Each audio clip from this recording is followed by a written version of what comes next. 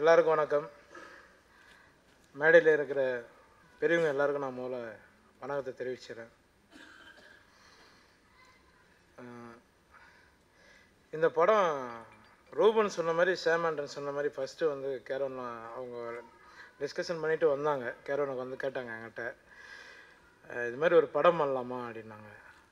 பண்ணலாம்பா அப்படின்னா. என்ன கேட்ட உடனே பண்ணலான்ட்டீங்க அப்படின்னாங்க. கதைலாம் கேட்க மாட்டீங்களா அப்படின்னு. ஏன்னா ஆண்டன் மேலே எனக்கு வந்து அவ்வளோ நம்பிக்கை இருக்கும். ஏன்னா எனக்கு இன்னொரு பேரில் வந்து எனக்கு ஆண்டனுக்கு வந்து நட்பு உருவானது அந்த இடம் தான். எனக்கு இன்னொரு பேருன்னு ஒரு படத்தில் வந்து சரவணன் சார் வெட்டு வாங்கிட்டு வந்து உட்காந்துப்பார். சார்லி சார் வந்து பேசுவாப்பில். சரவணன் சார் வந்து அவர்கிட்ட சொல்லுவார், சுப்பையா இந்த ரவுடி தோடெலாம் விட்டுலாம் சுப்பையா அப்படின்னு. இவர் சொல்லுவார், சரவணன் சார் சொல்லுவார், இல்லை நம்மளே நம்பி 40 வருஷமாக இருக்கானுங்க, இவனுங்களாம் என்ன பண்ணுறது அப்படின்னு.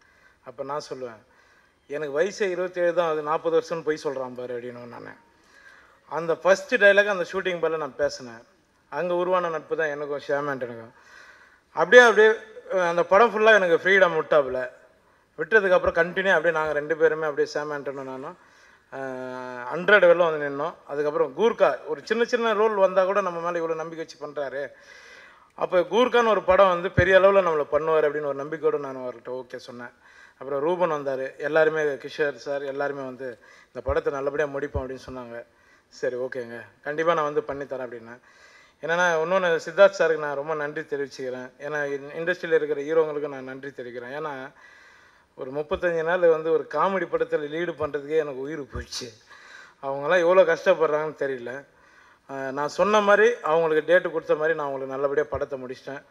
அந்த படத்தையும் வாங்கியிருக்காங்க லிப்ராஸ் டீமும், அவங்களுக்கு நான் நன்றி தெரிவிச்சுக்கிறேன். எல்லாருக்கும் ரொம்ப நன்றிங்க.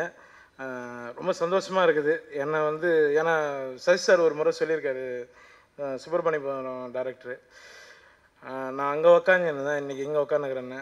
நான் வெளியே இருந்ததே சத்தியம் தியேட்டரில் ஒரு நேரத்தில், இப்போ நான் இங்கே இருக்கிறேன். ரொம்ப ரொம்ப சந்தோஷமாக இருக்குது. ரொம்ப நன்றி. எல்லாருக்கும் ரொம்ப நன்றி தெரிவிச்சுக்கிறேன். எனக்கு ஜாஸ்தி பேசல. நன்றிங்க, நன்றி. எந்த ஒரு மேட்ச் நடந்தாலும் அந்த மேட்ச் நடக்கிற இடத்துல ஜீவா பண்ற ஏதோ ஒரு அட்ராசிட்டி அடுத்த நாள் பயங்கர வைரலா பரவ ஆரம்பிக்கும். அந்த வகையில இந்த தடவை இந்தியா பாகிஸ்தான் மேட்ச் முடிஞ்சதுக்கு அப்புறமா தோனியோட பொண்ணு ஜீவாவோட ஒரு சூப்பர் கியூட்டஸ்ட் வீடியோ